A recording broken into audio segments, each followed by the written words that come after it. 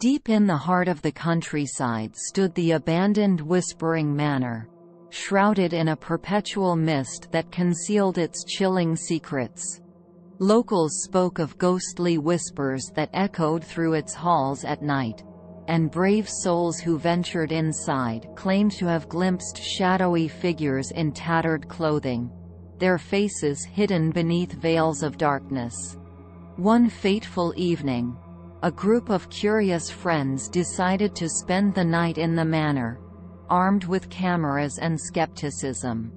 As darkness fell, the temperature plummeted, and eerie drafts seemed to carry the susurrus of long-forgotten conversations.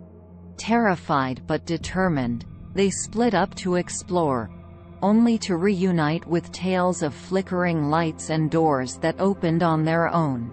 In the dead of night, their bravado wavered as a spine-chilling wail echoed through the corridors. Panic set in as they realized they were not alone.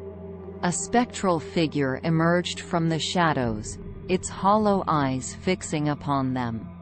Frozen with fear, the friends watched as the figure beckoned with a bony finger before vanishing into thin air. Morning light revealed a shaken group, huddled together in the manor's entrance, vowing never to return. Their recordings captured inexplicable whispers and ghostly apparitions, leaving them with a haunting truth.